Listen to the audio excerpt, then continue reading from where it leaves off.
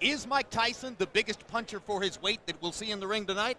Maybe, maybe not, because Manny Pacquiao is the biggest punching 122-pound fighter to have come along in a while. Tail of the tape, Pacquiao with a 10-year age advantage over Jorge Eliecer Julio. Pacquiao an inch and a half taller. Julio with long arms and a 1-inch reach advantage. Julio weighed in right on the 122-pound limit. Pacquiao unusually a pound and a half under. And tonight, Pacquiao unofficially weighs 129. Julio, 130. Rules for the bout with Bobby Chaz. This fight is going to be governed by the unified rules of the Association of Boxing Commissions. The scoring will be a 10-point must system. There will be no standing 8 count and no 3 knockdown rule. Fighter cannot be saved by the bell in any round. Only the referee can stop the fight. In case of an accidental foul, we go to the scorecards after round number 4. First to enter, Jorge Eliecer Julio, fighting now out of Montebello, California. Originally from Magdalena, Colombia, and Barranquilla, Colombia, where he grew up. 44 wins, 3 losses for Julio, but 45 of those 47 fights in lower weight classes. He's only moved up to this 122-pound class for his last 2 fights, and he got 1 win and then a 10-round decision win over Darryl Pinckney. Darryl Pinckney's got to be the best 25-win, 29-loss fighter anywhere in the sport. Well, I'll tell you what, he's not a bad fighter. He's very experienced. I saw him fight and did his fight against Tapia. He'll keep it close. He's game, 10 box, a little power, decent chin. All around, not a bad fighter. Julio lost to Johnny Tapia 2 years ago. Later lost to Adan Vargas as well before moving up from 118 pounds. He says he was too weakened by making the weight limit. Now here comes Pacquiao. In his last fight, he was the victim of a brutal siege of fouls by Agapito Sanchez in a fight which wound up in a technical draw in San Francisco. The fight was on HBO. It had the strong-minded Larry Merchant calling for Sanchez to be banned from boxing. Well, I don't know about banned, but I'll tell you what, that was a really dirty fight. I saw the tapes of it, and it looked like it was street fight more than it looked like a boxing match. Prior to that, Pacquiao burst on the scene electrically in Las Vegas on the undercard of Lennox Lewis's knockout of Hasim Rahman with a sensational performance against Leshanola Ledwaba of South Africa. Ledwaba had looked like maybe the best in the division. Pacquiao blew him away. You know what? He might have gotten old in a day, Ledwaba, but either way, he got hit by a freight train, and that young kid came at him with punches and bunches from every angle. Aggressive, sharp, strong. I was very impressed. Unusual fighter, big punching southpaw. You don't see them all that often. It'll be Pacquiao's power against Julio's experience and craft as we get ready for this one. And on this unusual hybrid night, the heavyweight championship fight from Alice in Wonderland, another ring announcer, Michael Buffer.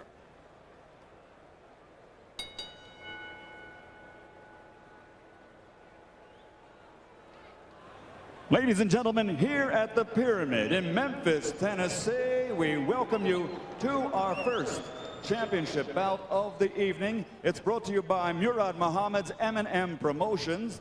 The 3 judges at ringside scoring this contest will be Paul Artiste, Bruce Foster, and Freddie Steinwinder. And when the bell rings, your referee in charge of the action, Bill Clancy. And now, ladies and gentlemen, 12 rounds of boxing. This is for the IBF Junior Featherweight Championship of the World. Introducing first, fighting out of the blue corner, wearing purple and weighing in at 122 pounds. His professional record, an excellent one. It stands at 44 victories, including 32 knockouts with 3 defeats. From Montebello, California, here is the challenger, the former 2-time world champion, El Conquistador, Jorge Eliecer Julio. And his opponent across the ring, fighting out of the red corner, wearing blue trimmed with red and white, officially weighing 120.5 pounds. His professional record also outstanding, 33 victories, including 24 knockouts with only 2 defeats and 1 bout even. From General Santos City, Philippines, presenting the reigning, defending IBF Junior Featherweight Champion of the World, Manny, the Destroyer Pacquiao.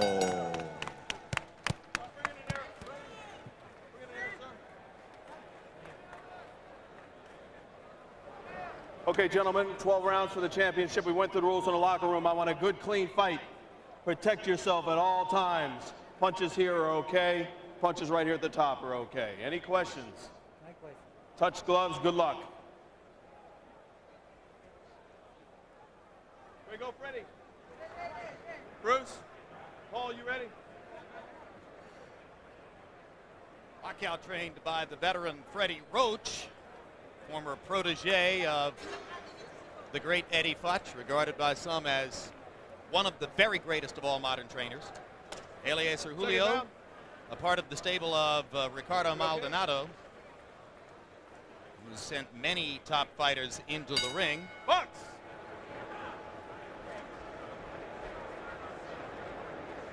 Maldonado was also the manager of Agapito Sanchez, who fouled Pacquiao so ruthlessly in San Francisco, and Freddie Roach said to us yesterday, I wouldn't be surprised if Julio tries to do the same doggone thing. Guilt by association, maybe. Or just trying to get Pacquiao ready to be more protected this time, perhaps. Freddie says he would like for Pacquiao to learn to foul a guy back when he fouls him, but Pacquiao's too sportsmanlike to do so, he says. Well, I can't imagine anyone fouling me when I were fighting that many times, me not like it one back, so this must be a real good kid. Big left hand by Pacquiao. Julio stops him in his tracks there with a left hand counter.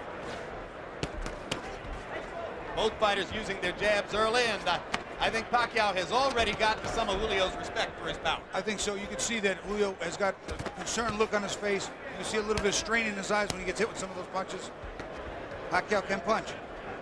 When you come up to 122 from 118 and you get Manny Pacquiao in your third fight in the division, you may be biting off something more than you can chew. But Julio has a lot of knowledge and a lot of craft.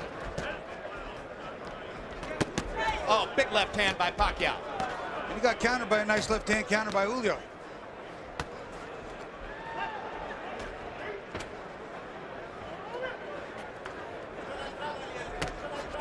Sometimes the first couple of punches might rock you, but then you taste the power and sort of get used to it, right, Bobby? Well, you know, there are times that you can sort of adjust to it. But if you get caught one of those and you're not looking, I'll tell you what, your legs come right out from under you. When they catch you looking, boy, oh boy, it hurts so much more. Pacquiao with a body shot after missing with the wild right hand. You can see what a big hitter Pacquiao wants to be. Throws every punch with aggressive intentions. Julio, a little bit more of a change-up artist, and holding his own now after a rough first minute. And one of the things, there's a beautiful straight left hand by Pacquiao, but one of the things that's helping Julio is that jab. It's offsetting the combinations of Pacquiao. Put your head. Put your head. Pacquiao saying it was an elbow. Whoa, whoa, whoa. Keep up. And there's a low blow. So already an elbow and a low blow from Julio making contact with Pacquiao, and that's exactly what Freddie Roach suggested he thought might be the case.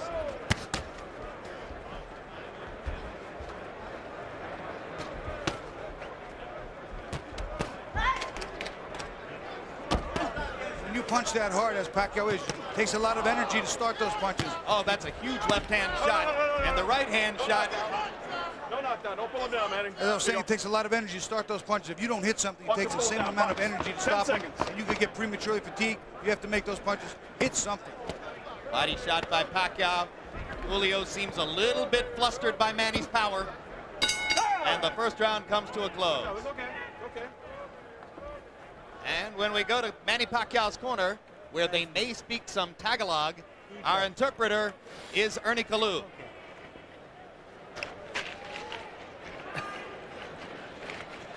All right, rinse it out. Okay, Manny. Now here, I want you to use the jab a little bit more. Okay? All right. You a little bit wide with your punches. Tell him not to pull his head down, okay? Yes, sir. All right.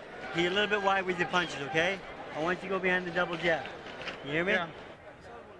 All right. That you gotta be smart. You know, make sure be first. Okay? You hit him on the bottom, in the stomach. It hurts him. Come on. Keep punching. You watch the combination. Pacquiao winds up throwing the left hand underneath, which was very good, but then his arm winds up getting wrapped around his head. You see it right there, and he just pulls him down to the ground. Thus the call of no knockdown when Julio went to the canvas. Now round 2 begins. Another straight left hand by Pacquiao. And you heard Julio's corner saying, hit him in the belly. And down goes Julio. It was a perfect execution of what he was told in the corner. Double jab and throw the left hand. He did it. Look what we see. The kid listens. Hey, come to me. Bueno. Box. Freddie Roach told him to go in behind the double jab and followed him with the left hand. He did it twice in a row. In the second one, dropped Julio. This is some prospect, Bobby. To me, he's every bit as exciting as Prince Nassim Hamed. He really is. He can punch. He can take a punch. He's aggressive, and he loves to fight.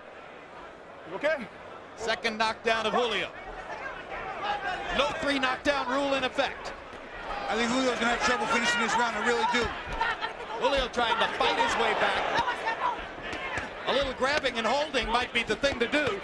Pacquiao's just getting ready to swing away again. And Bill Clancy's seen enough. Devastating second round TKO for Manny Pacquiao.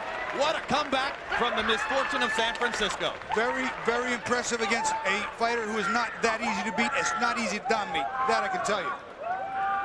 I think the most impressive thing was exactly what you pointed out. Freddie Roach calmly said, double jab and then follow with the left hand. He did it. He did it in the first 10 seconds, hit him good, followed up with it and dropped him, and that was the beginning of the end for Julio. This is for your family. The whole world, son. This is for your family. Thank you, Lord. Mabuhay Pilipinas! Thank you, Lord. Pacquiao feeling as though a great weight has been lifted from his shoulders. He was so disappointed by the technical draw in San Francisco. How one of the judges there had scored the fight with Sanchez in front remains an enduring small mystery of our sport. But all of that erased now as he blows away a good veteran fighter in Jorge Eliecer Julio. That's what we call going back to your corner, getting the advice and making the adjustments instantly. He made the necessary adjustments and came out and literally blew Julio out of there. He's dominant at 122. The money would be at 126 with Hamed, Barrera, Morales, and various other good fighters. Here are the knockdowns, Bobby. First knockdown, that jab, that was the second jab with the straight left hand, and here comes the second. Again, the accumulation factor becoming a factor, banging him to the body, staying on top of the body, and then up top again with the straight left hand behind the jab. Eventually, the referee's going to come in here. It's just teeing off on Julio, and Pacquiao definitely wins this fight impressively. Pacquiao so quick, so aggressive, and hurt Julio so much in the first minute of the round that the veteran fighter never even really tried to grab and hold or buy time. You know, I don't know if that was just because he was so hurt or he just wasn't thinking or he just not the type of guy to do that, but he needed to hold on. Let's go to ring announcer Michael Buffer for the official particulars on the Pacquiao TKO. Ladies and gentlemen, referee Bill Clancy has to step in and call a halt to this bout. The official time, 1 minute, 9 seconds of round number 2. The winner by TKO victory and still the IBF Junior Featherweight Champion of the world, Manny, the Destroyer Pacquiao. Love you, Philippines! Thank you, thank you. Well, another terrific performance for Manny Pacquiao, very similar to his rapid destruction of Leishanola Ledwaba in Las Vegas last year. You see the enormous potential. You can see how strong he is at 122. Will he go up to 126 and chase huge fights against fighters like Hamed and Barrera and Morales and Tapia? Remains to be seen. Let's go to Fran Charles in the ring with the winner. All right, Jim, thank you. And I'm standing by with the victorious Manny Pacquiao. Interpreting for us will be our translator, Ernie Kalu. And Manny, first off, you just came out of a fight, a very roughhouse tactic fight against Agapito Sanchez. You had a bad cut over your eye, a couple of low blows. Were you at all concerned about any of that type of behavior in the ring tonight? Pagkatapos ng laban mo kay Agapito, hindi ka ba natakot na kayang-kaya mo itong kalaban na to? No, I'm not scared because I saw the fight, his fight before against Johnny Tapia, and I think I beat him. You have big power in both hands. You throw every punch with serious intentions. What's your plan to come in here and make quick work? Malakas ang mga suntok mo, yun ba ang plano mo, tapusin ka agad ang laban? Yeah, in the my plan is first to third round I throw a all punch power. That's my plan for the fight. Yeah, and maybe if he can survive, it's okay. You got a good trainer there in Freddie Roach, and after the first round, Freddie said you're winging your punches a little bit, double up on the jab, and that jab is what hurt Julio. Magaling talaga yung trainer mo at yung mga jab mo malalakas talaga. Yun talaga ang nakasakit sa kanya. Yeah, I know that. My coach is a very good, and for me, he's the best coach in the world. So I stay with him. You're a champion at 122 pounds. What's next? Move up to 126, stay at 122. Who are you looking for next? Champion ka na ng 122, aakit ka ba ng isang baitang? Yung ba plano mo? Yeah, all the belt, I want to unify that in 122 and 126 pounds. Yeah. Any opponent? No one in particular? No. Okay. Manny Pacquiao, congratulations on a terrific fight. Thank you, thank you. All right, let's send it back up to JB.